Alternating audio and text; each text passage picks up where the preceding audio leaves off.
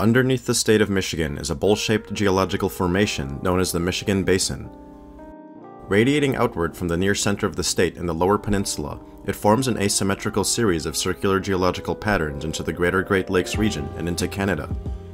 Formed over the course of a few 100 million years, it has been filled over time with multiple episodes of oceanic retreats and advances, depositing many layers of oceanic sediments and carbonates, which are responsible for many of the oil and gas natural resources deposits that we see today.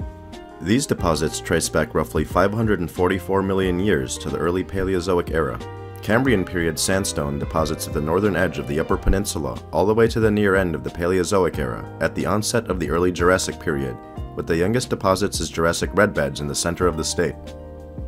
Prior to the Paleozoic era, North America had begun to pull apart roughly 1 billion years ago to form the Mid-Continent Rift, an example of a failed rift system that did not end up splitting the North American continent in two, but left a large depression across Michigan as a result of many faults and fractures in the Earth's crust. While the Mid-Continent Rift was forming, thinning of the crust and upwelling from the upper mantle allowed magma to penetrate to the surface of the planet at the bottom of the rift, where lava flows cooled and formed a thick, very dense basaltic basement rock across the region,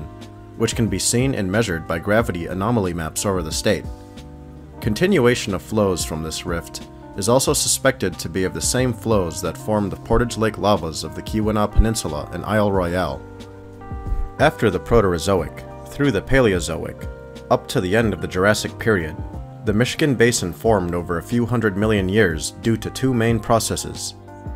The first being 3 large orogeny events, and the second being a series of advancements and retreats of many oceanic episodes. The 3 orogeny events were the Taconic orogeny in the New England area, the Acadian orogeny of the northern Appalachia and New England, and the Alleghenian orogeny that formed the Appalachians. Each of these occurred east to northeast of the Michigan Basin and were responsible for forming the bowl-like shape of the basin. As the greater continental crust was pulled thinner due to extensional forces towards the direction of the orogenic events, the much denser basaltic basement rock at the bottom of the basin caused the entire region to sink deeper with each mountain-building episode due to a property known as isostatic equilibrium. While the orogenies caused the bowl shape to form, the second main process of advancing and retreating oceans were what actually caused the basin to fill. Each time, advancement of ocean and river systems would erode and break down regional mountains and hills, which would get carried and transported by river systems to the low areas of the land, building upon each layer of the period. Combine this with the gradual sinking of the basin, and this is why we observe greater thickness of layers within the middle of the basin,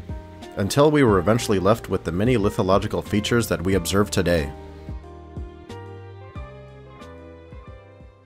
Starting with the Cambrian Age rocks at the bottom of the basin, these reach a maximum depth of somewhere around 15,000 feet below the surface under Midland, Michigan. Consisting of the Munising group and Mount Simon sandstone, these were the first rocks to fill the basin above the basement rock of the Archean and Proterozoic era, and to fill the deepest parts of the depression left from the Mid-Continent Rift. Outcrops of these formations are located in the North Upper Peninsula, where they make contact with outcrops of ancient Michigan basement rock. The next in the sequence are Ordovician rocks, containing the Black River, Prairie du Chien, Trenton Group, and Cincinnati Shales, which cover a large strip across the Upper Peninsula and reach a maximum depth of around 11,000 feet. This layer is a heavily calcareous layer, composed of many thick carbonate and dolomitic sequences, containing some traces of ancient Michigan marine life. Following the Ordovician are the Niagara Clinton and Bass Island formations and the Salina group of the Silurian period. These groups form one of the thickest parts of the Michigan Basin, reaching a maximum depth of around 8,000 feet with a layer thickness of around 4,000 feet at its thickest part, and are estimated to comprise up to 1/3 the total volume of the rock in the Michigan Basin. Outcrops of Silurian Age rock comprise the southern edge of the Upper Peninsula. Much of the evaporite and carbonate sequences in this layer show extensive ancient marine life presence, especially from many coral reef systems. Overlain by the next thickest group, the Devonian layer is composed of many sandstone, limestone, and shale layers that reach from the southern end of the Upper Peninsula and far edges of the Lower Peninsula, down to the middle areas of the Lower Peninsula. Also very rich in remnants of ancient marine life, the Travers group from this period is responsible for the formation of Michigan's official state stone, the Petoskey Stone. Following the Devonian period is the Mississippian period layer, which contained the Coldwater Shale, Marshall Sandstone, Bayport Limestone, and Michigan formations.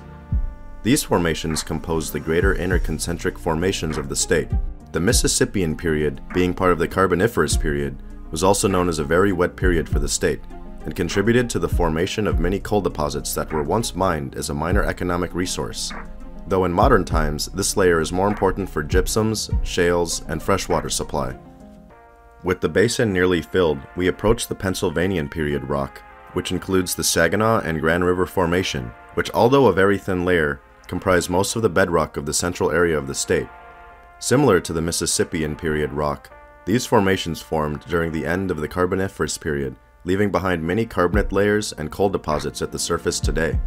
Reaching the top of the basin, the last layer are the Jurassic period rock, or red beds, which are primarily found in the most central parts of the state, and are dated as the youngest rock of the basin, composed primarily of sandstones and shales which have been oxidized, resulting in their red color, though most of this layer is completely buried by much more recent glacial deposits.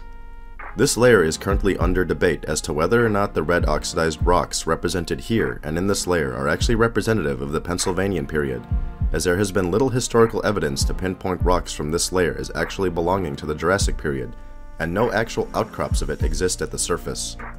These layers, from the Jurassic to the early Cambrian, are what compose the many miles of rock beneath our feet in Michigan. Brought about by a series of oceanic advances and retreats, many of the formations and resources seen and utilized in Michigan are a result of many hundreds of millions of years of erosion and accumulation and burial of ancient marine life, resulting in a massive wealth and storage of natural resources such as gypsums, halite, salts, limestones, petroleum, and natural gas. Beyond just a wealth of resources, these formations have also shaped the landscape as we see it today, and have resulted in many beautiful formations and rock hounding and fossil hounding opportunities across the state. If you are interested in learning more about what the formation of the Michigan Basin can offer you, check out our playlists on Michigan's natural resources, Michigan's geological tourism, or our shorts and videos on Michigan rock hounding.